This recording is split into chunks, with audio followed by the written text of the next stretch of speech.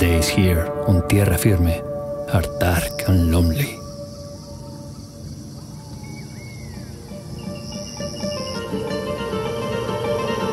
But to my mind, this is no place for man.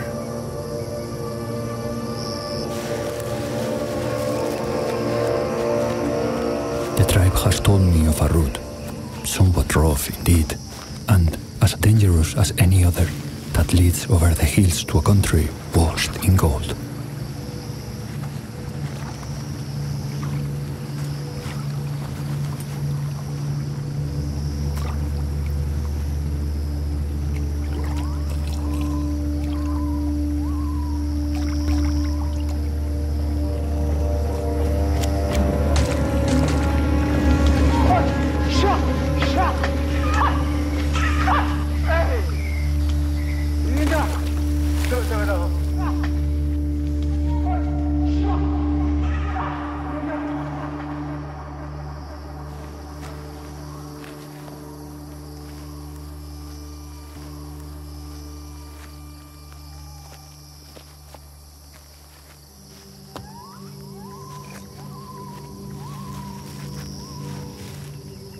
What should be there to fear?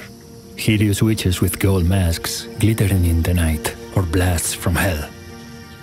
What should be there to fear?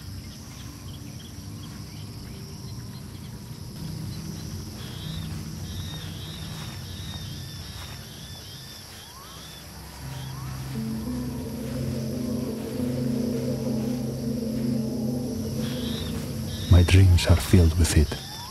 Gold is all that sits on my lips these wretched days. Their wealth echoes in many stories across the land. They eat and drink from goblets made of gold. It surprises me we are so close to it.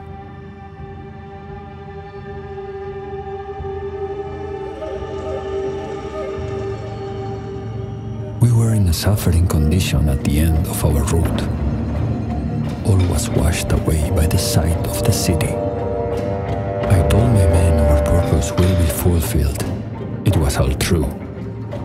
I cannot describe in words to the true merit of what my eyes saw there. Now we only need to return and bring more. For what awaits us on our return will cure any sickness, and it is plenty of it.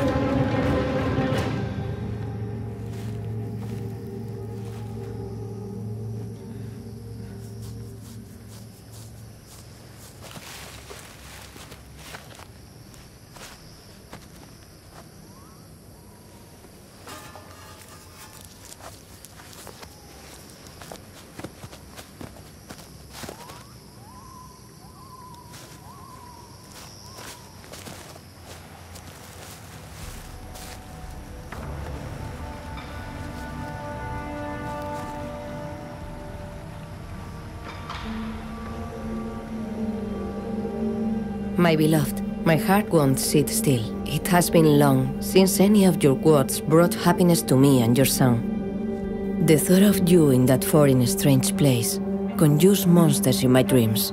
Faces of women and men dance before my eyes, pierced ears and lips, with gold mirrors in their nostrils, eyes like the darkest of pits. God gave you a life, and you made yourself another. To your men, you give your sword and tongue. To your son, you live by a cursed dream of a land with magic and riches. Vasco will have forgotten your face, as will I. If only you could see him grow in these last summer days.